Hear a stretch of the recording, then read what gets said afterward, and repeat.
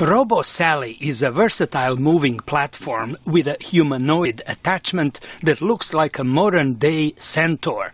It can turn in tight spaces, climb over small obstacles, closely examine objects, and even manipulate them with human-like hands. But Robo-Sally was not initially designed for sentry duties.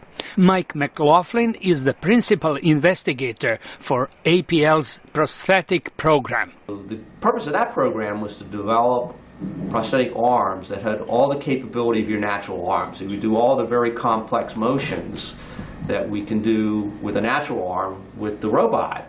And so we had the idea that, if we did this for prosthetics for humans, we could also put these on robotic platforms and enable the robots to go out into dangerous situations. It was a complex task. McLaughlin says the device not only had to have many small motors to mimic the flexibility of the human hand, it needed human-like strength.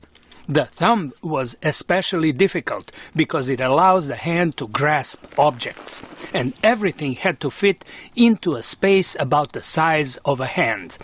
The next problem, McLaughlin says, was to figure out how to control the artificial hand. So we had to figure out how to make the connection between the brain and this arm. And so we've done that, for example, for spinal cord injury patients, where we actually can interface with the brain and use the patient's thoughts to control the arm. Of course, for search and rescue duties, Robo-Sally will be operated by wireless remote control through special gloves and glasses. The glasses allow the operator to see the robot's hands and enables him to finally control their movement. McLaughlin says robots like this could be used in dull, dirty, or dangerous situations where human dexterity is a requirement. So, for example, opening a door or turning a valve, or any, you go into a factory or a power plant like Fukushima. I mean, that was all designed for humans, okay?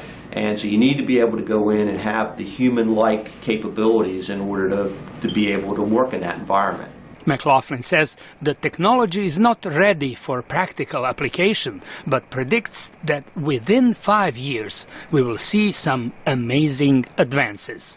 George Putich, VOA News, Washington.